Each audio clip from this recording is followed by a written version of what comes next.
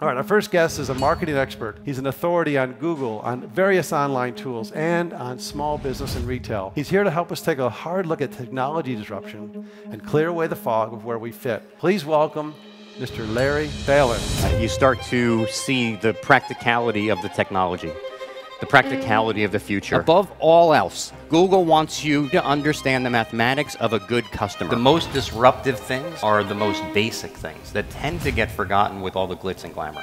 He's spoken for companies like Microsoft, UPS, General Electric. And he's a best-selling author, top-rated keynote speaker. He is regularly featured in USA Today, CNN Money, Fortune, Fast Company. He's going to kind of spill the beans on some secrets that no one else is willing to tell you. That's true. That.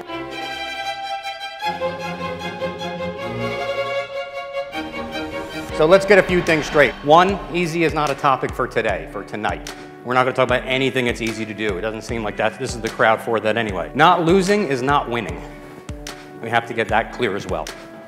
And third, in our connected world, second is never very far from first. That being said, I have 106 slides and I have 45 minutes in which to present them. It gives me 25.471 seconds per slide. So buckle up. It's going to move pretty quick up here in a Thunderdome.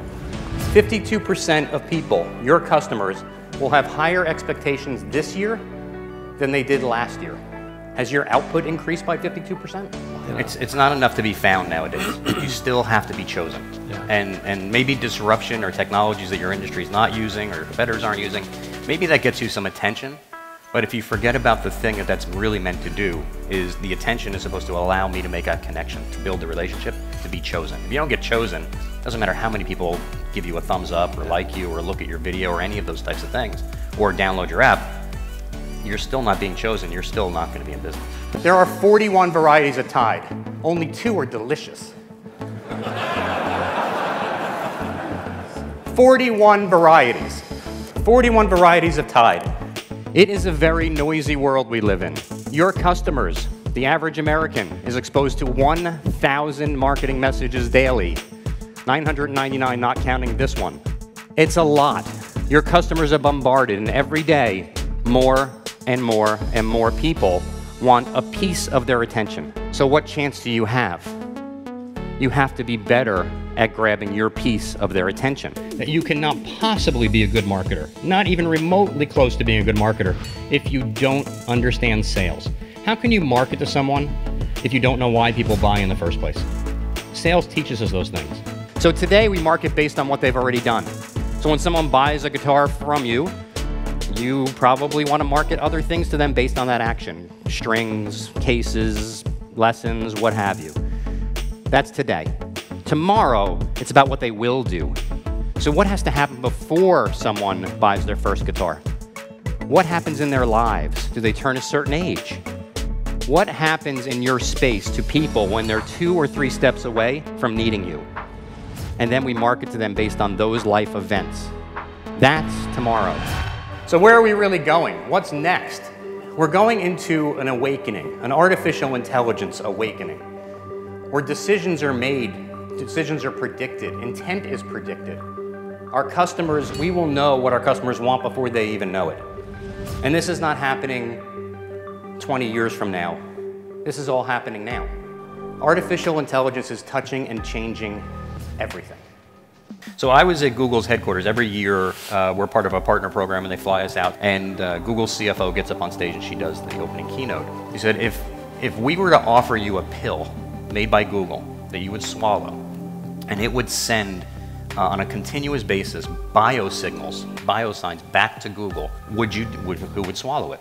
And out of 1,000 people, only 5 people raised their hands. I was one of those people. I was pretty hungry at the time, but that's besides the point. But then she put context behind it. She knew that obviously that was going to happen. It was a really cool thing. Imagine you're walking down the streets of Manhattan. Your smartwatch goes off, and it says that there's a 94% chance that within 2 hours you're going to have a heart attack.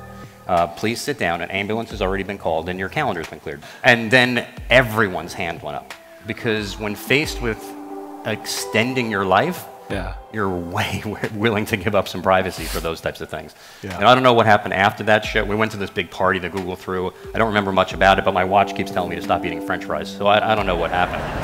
So in 2020, millennials will turn 40. That makes them, you know, people. So they will have the same problems that we have. They'll have a mortgage, and they'll have car payments, and they'll have kids. And if you haven't adjusted for them yet, it's over, Johnny. That's it.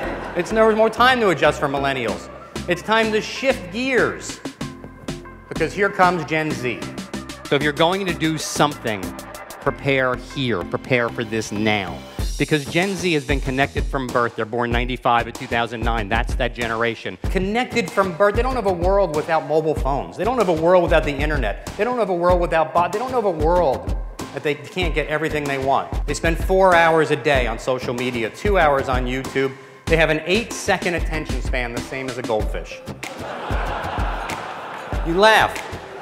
You laugh. But it's a very highly tuned 8 seconds. It's an amazingly high-tuned 8 seconds to get rid of garbage and in with the information they need. It's a 8-second filter. Not even an attention span, it's a filter for crap that they don't need to know. They've grown up in a world where their opinions are limitless, but their time is not. You have to create experiences. They don't want to just hear something. They want something different. Some of the things that are standards throughout history, you said, you know, now is a time to own the relationship. Well, when has it ever not been the time to own the relationship? Does anybody know what these are? These are Amazon Dash buttons. There are hundreds of them. And what they are, I have about 20 of them in my house. In my pantry, if I am down to the last roll of paper towels, I press the bounty button, and within 2 days on my front porch is a case of paper towels. This is Lay's potato chips. Here, you can have them. This one's Doritos, much better than Lay's potato chips. Okay, right in your eye, sir. Amp energy drink. Who likes energy drinks? Yeah, I'm not hucking this thing back there. It's gonna hurt somebody. Tom? Who's Tom? Tom, stand up. It's not reaching Tom. See? Right in the cup.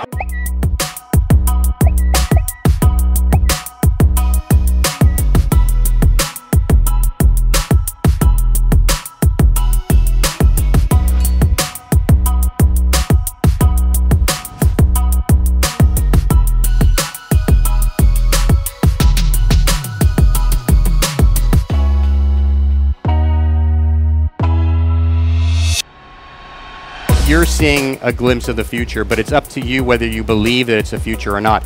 Not everybody takes advantage of the future. It's statistically a small percentage of you will take advantage of what's coming in the future. The future belongs to those that can hear it coming. David Bowie. And after this presentation, you can't help but hear it coming. You can't unhear it coming. Yesterday is gone. Today is almost over. All we have is tomorrow. 106 slides, 45 minutes on the nose. Thank you very much.